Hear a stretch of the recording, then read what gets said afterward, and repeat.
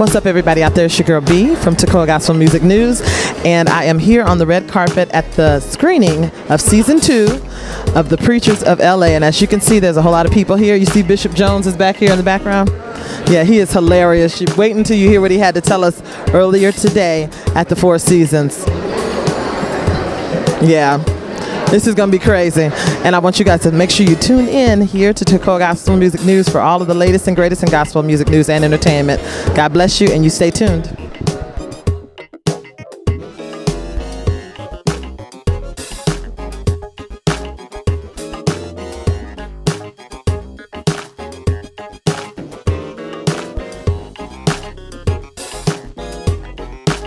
Really excited. We have a great series. The pastors are phenomenal. I think the show is going to be just incredibly amazing and compelling. I think the audience will love this series, and I think the pastors have opened up a lot more with the families, the congregations. It's just going to be an incredible series. We're excited about it. Well, Holly Carter is my partner. She and I produced this thing together. She actually brought the project to me, and we ended up, producing this thing together and developing it. And, ultimately we work with the pastors, and, we talk to them about their stories, and, they ultimately just ended up kind of, feeling comfortable to, work with us on this project and ultimately Oxygen. Yeah, I mean, I've been doing this for a long time. My dad owned a bunch of TV stations, Christian TV stations in Detroit and New Orleans. So I grew up in the business, and, I've been involved in several projects that I produced or executive produced. I have a show on BET that I executive produced called Vindicated. Executive produced the Sheards on BET. Produced on season 1 of Mary Mary. So I'm just really excited that we're producing and this show with Oxygen, which is a great series. So really excited. I mean, there's so many faith-based movies and television shows out there. I think Preachers of LA is just a great show. I think it's different from a lot of other series, but just based upon the cast and the way we produce it, and also the network.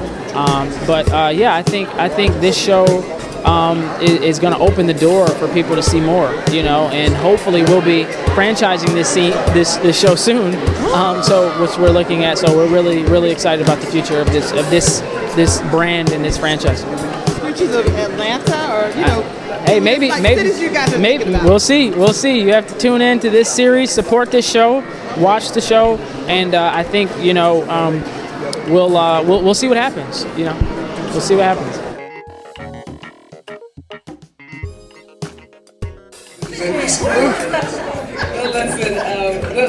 Listen, I want to get started and ask a few questions. Bishop Jones, I just, for this job that you have her, why do you think that Loretta is good for this job? Because that's good. Y'all agree? Nope. Well, well, let me ask you this. Do you agree to be good at what you do, or you don't agree to be married? Well, hold on, before we get into all that dialogue, because to come at Levette at the Haddon's house, you think that was right? Or do you think that she? Do you think that was the right place? No, I don't think that ever Ron says without dispute whatsoever. So I will talk to Levette because I'll be talking to an extension of Ron.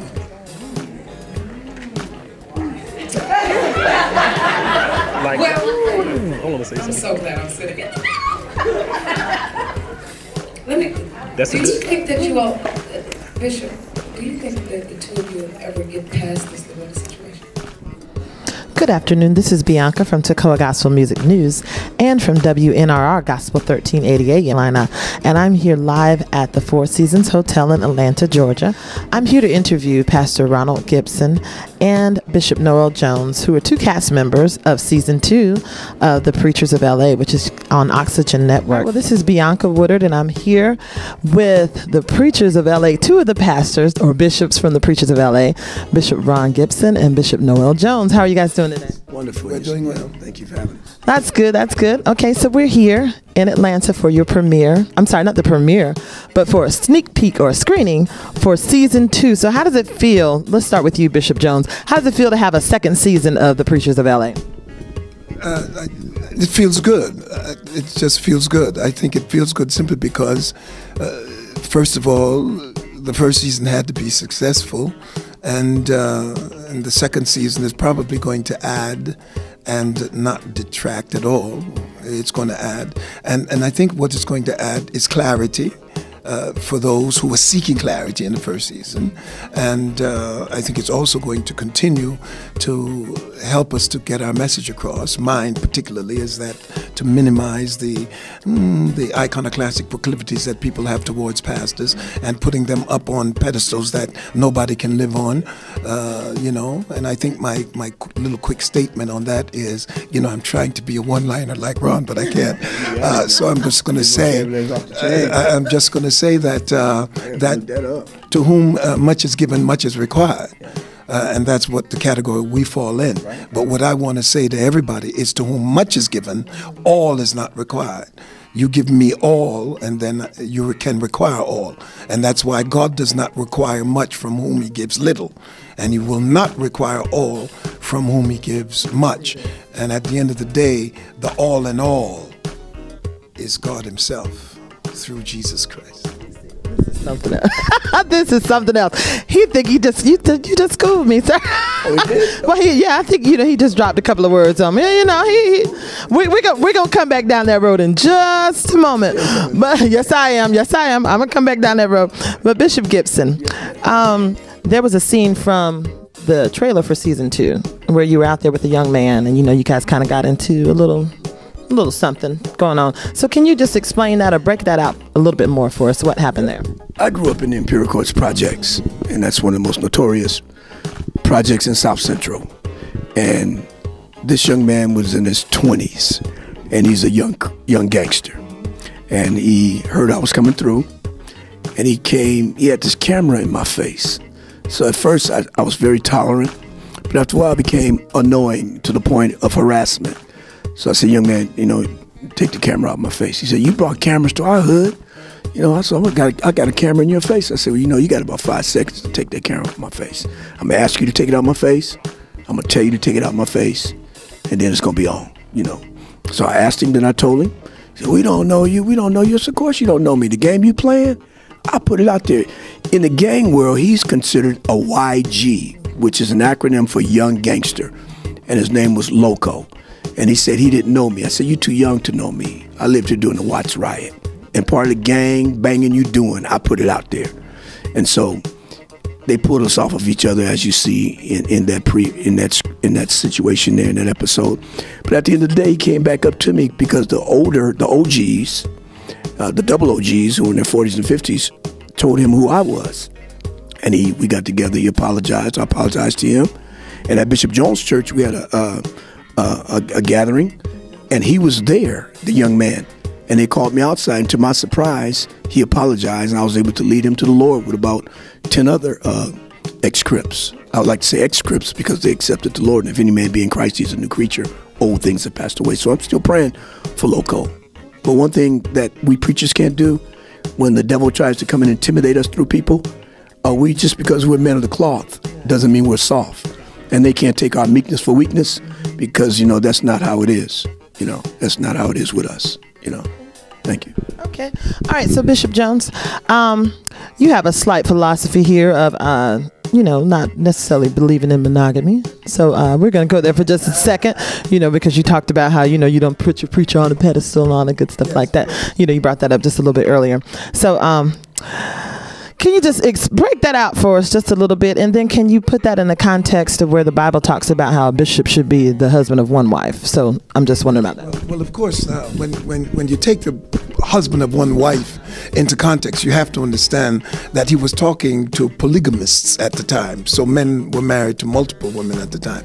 And Paul, in presenting Christianity, brought them back to a monogamy environment, and that is the husband of one wife. And so that is what that is about. It wasn't saying that a man could not be married.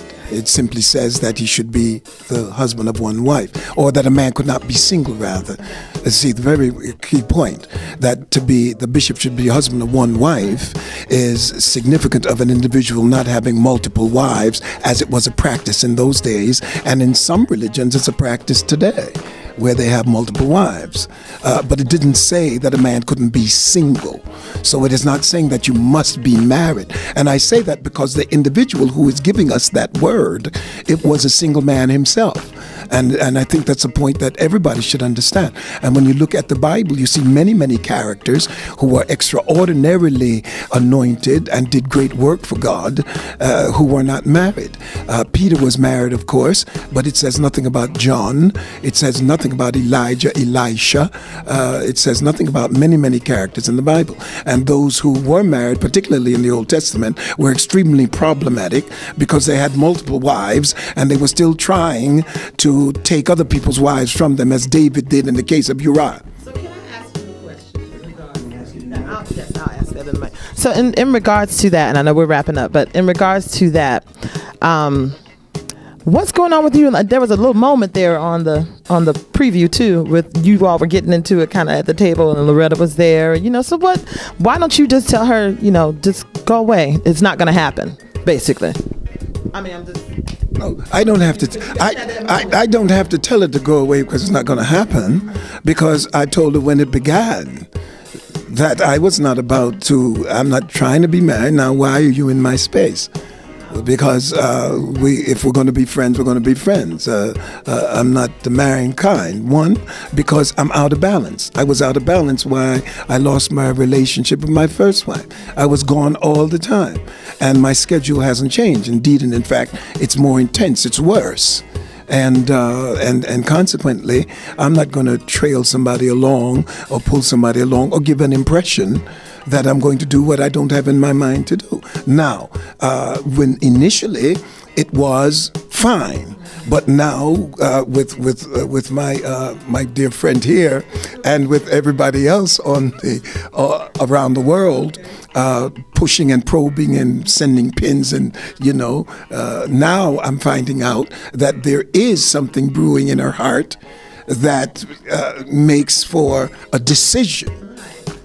You understand what I'm saying? So you watch and have everybody to watch and see just how that decision works itself out in season 2. So beginning on the 20th of this month, August the 20th, Wednesday night, 10 o'clock Eastern Standard Time, 9 o'clock Central, we will be on and popping. Come on and check it out. My.